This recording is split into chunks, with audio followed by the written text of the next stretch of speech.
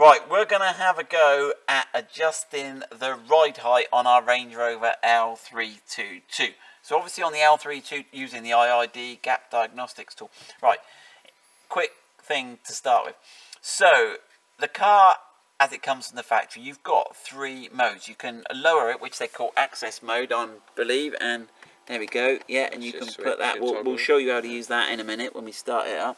And then there's a standard mode, which you can drive along the motorway at, and then there's the off-road mode where you go up, and obviously if you've got rutty ground, it helps you clear. Now, but if you go over a certain speed in either access or off-road, it'll always set you back to default. It's like, yeah, and it comes up with a warning on the dash, slow down, or normal height will be selected. So you've got to do, and there is one other weird thing. If you lower it and it hits an obstacle, it goes into that super extended mode, doesn't it? I think, yeah, it does. Yeah. So that's the basic thing. Now, so you've got 3 modes. So so if my fingers represent this is the race mode, this is the normal motorway road driving mode, and that's the access mode.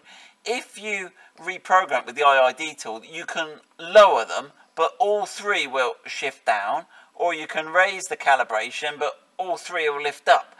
So we're going to show you how to do that.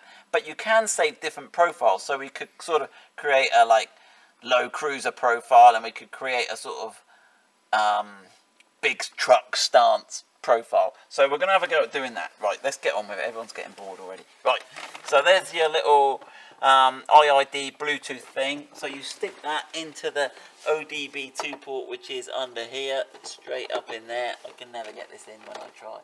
Let's have a look. I got it the right way around now, and it should light up when I get it in the. I get it connected correctly. There you go. Some little lights going on. Then you download the app, and I've done a thing of how you install it all and everything. So we go into the GAP Diagnostics, search for a tool. Okay. And we've already paired this up and everything, so it should load pretty quick. It's all pretty good, right? So we're going to go into look, height control or height adjust. I can't remember which one. I'm going to go height adjust. Right, yeah, this is it. So at the moment we're in the, look, now that, so this is interesting. I think your 3 settings are saved to your tool. This is interesting because I use the same tool which I've got set up on my Discovery 3, and I wanted to have it low for the ferry because they were trying to charge me extra because of the height. So I tried to sort of fiddle that on the car ferry. So it looks like it's got an error in here. So can I go into default? Let's have a look. So the default is telling me we got 0, 0 and 0, 0. So there's no offset, no bias from the factory defaults. So let's have a look what low rider. Oh, look, I was really going for it there. That's one of your modes by the looks of it. So should we see if we can... So that's -18 on the front and -29 on the rear. What were you thinking, Ian? You were I think that was as low as we could possibly go with the settings. Right, now can we... How do we adjust that then? Can we, or is it error? It's never going to let me adjust it. So I think that one, when we were trying it on the other car, that brought up an error message on ours. So maybe we'll try ferry. So if we hold it... that's it. Go. So yeah, if you hold down on the settings, and we can go up or down. Oh, no, they're locked at the moment, aren't they? They're locked. So whatever we do, it does to the other. So that's why we got. Okay, so we'll keep them locked, which presumably keeps the front. It should keep the car level, really. What are we going to go for? Let's go -15 and -9. Should we save that? Yeah, save right, that. okay, now at what point is it going to start making the car go up and down? Let's have a look, save. Right. Setting through, I think you got it program. What's the program, what does that do? Right, upload changes to the vehicle, yeah. So maybe, it hasn't asked us for ignition or anything yet, so maybe we'll try ignition. Okay, right. So let's try program. Get ready on the radio, but volume. Operation failed. Continue. So that's E36. So maybe we'll have a go. We'll write to the GAP. The guys that. Let's just try it a little. So press and hold. Maybe you were too aggressive. Let's try a mild adjustment. See if it will save that program. Do you reckon it doesn't like it because of that other one? Do you reckon because we've got an error on that one? I don't think so, because we're not trying to load that one. Wow. I wonder if it's having kittens over that one anyway. So let's save that one. Well, when it doesn't know which one necessarily program. Yeah, because you're on setting 3. It's trying to load setting 3 to your car. Ah, well, that worked. Operation succeed. Yeah, well, there we go. So maybe if you've got an error one, it doesn't like it. So let's have a look. And I wonder if it's... So there we go. So it now tells you you're at -8 on the front and -2. So default would take you back to 0, 0. So let's go a bit lower. Let's go a bit lower. All right, and let's see if we can now... Because we that one? Yeah, it went up. Save. And program. Succeed. No. Save changes. Oh, sorry, vehicle.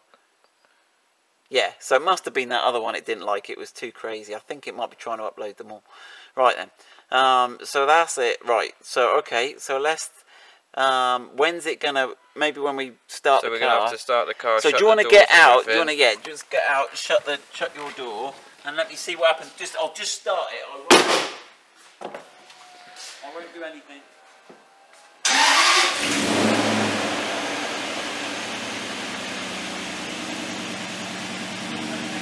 Try adjusting so that's not done anything. I'll go back now. So I'm just twisting that dial there. Okay, and the light's gone down.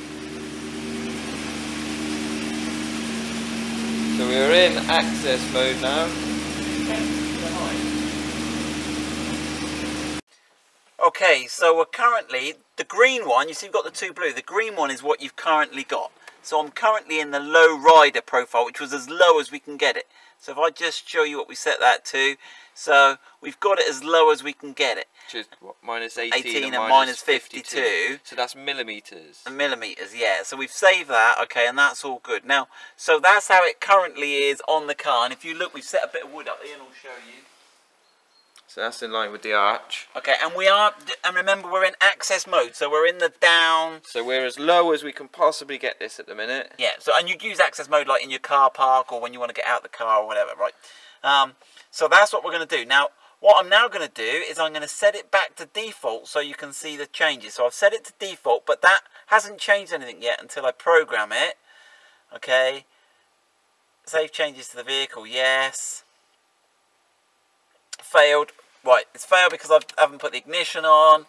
So turn the ignition on. But you've got to leave that E36 error that I had previously. It's because I didn't leave the ignition on. It was nothing to do with the error one. Ian was right. It was I've got to leave it for like 20 seconds. We just had a little play for it. So let me try and program it now. Right, update changes to the vehicle.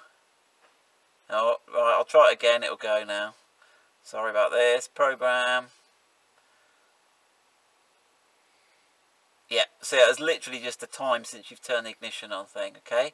Right, so now we're programmed. So, you won't be able to hear me because we've got to have the car running to do this. So what I'm going to do now is I'm going to start the car, still have it in... Leave it in access height, and it should change height by itself to the new settings that you changed. So it should go up by about 52 mil.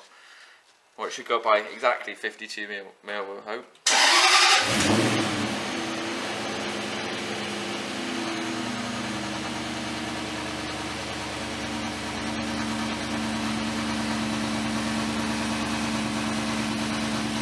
There we go, that's gone up, and I can show you. We're still in access height. It's still in access mode there, so that's the difference that it makes. That's as low as we can get this thing. So you could do the offset. So you could do the offset up or down, but all 3 settings move the same. But you can have 3 settings, so you could have a high one, a low one, a super low one. So that is how you configure and change your height on your Range Rover to make it look like you want it. It's probably a better solution. It's a more high-tech solution than cutting the links, because you can cut the links and do other stuff. But this one, you can change it all back to default. No one will ever know you've been in there and changed it. So good luck with that.